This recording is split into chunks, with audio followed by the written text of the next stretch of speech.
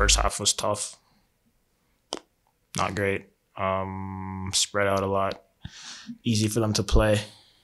I think the second half was better, created some chances. I should have had one. And then the last 10 minutes are just a breakdown. And they scored 3 goals. So not a great game. Not horrible, but not good. Denver Post.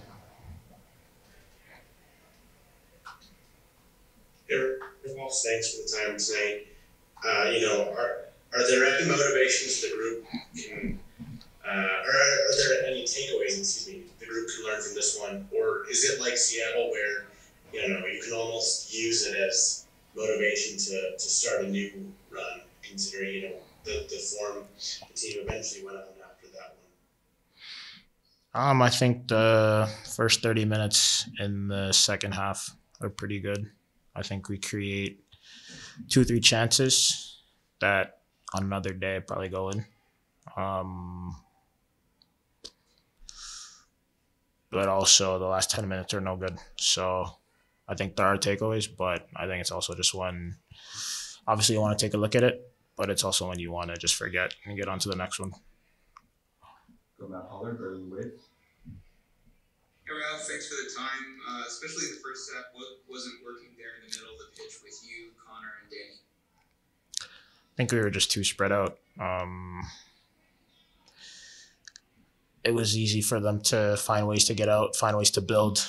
I think Almada had a lot of space to play and to create chances. So when a player like that has all that space, it's difficult to play against. So I think just being closer together, closing spaces, being more compact would have helped. Go to Braden Nurse, Denver Sports Magazine. Hey Ralph, thanks for the time. When you have the first half like you did tonight, how important is it just to tell yourselves as a team just kind of split down, play how and kind of limit the turnovers? Sorry, what was the question?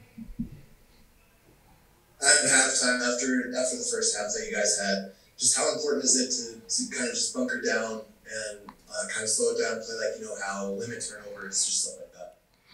Yeah, I think that was a big point of emphasis at half, to be better on the ball, to take care of the ball. I think we also just played better in the second half for the first 25, 30 minutes. So, yeah, just a tough night. Bad result. Just move on to the next one, honestly. Back to Matt. Ralph, these last 2 results have kind of soured, what was a really nice run for the club. How do you guys regroup given the significance of Saturday selling Rocky?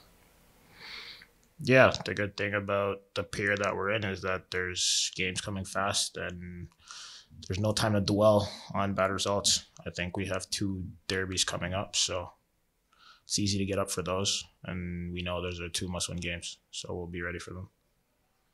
Go Brandon.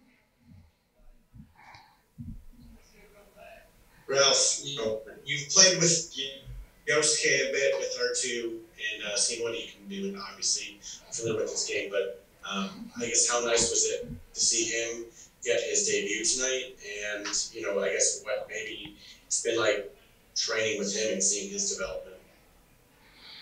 Yeah, it's happy for him, good for him. I think we all know how it is to work a long time to get to that point. So happy for him, good for him. He's at the level in training. He's a good player. He's a smart player. So I think he's been good in training.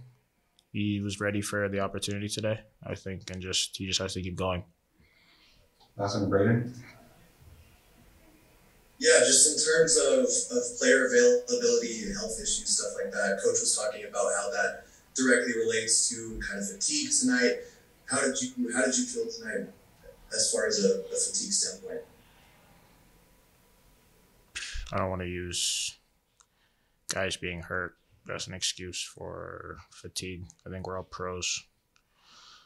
We should all be ready to play games every 3 days. I think we were just not good today. So that's it. We're all kind of touching on just the maybe tiredness of the team after such a long run and so many games in such a few, short amount of time. Robin touched on some of these guys that are getting some good minutes. Alex Moyes is getting in more. How important is that for the depth of the midfield that we have that, and we have that ability to put those guys in when we get into kind of tough spots like this? Yeah, it's good for more guys to get involved. I think you can only do so much in training. So guys getting game minutes opportunity helps their own development, and the more guys that develop and get better, the more it helps the team. So it's important. It's good.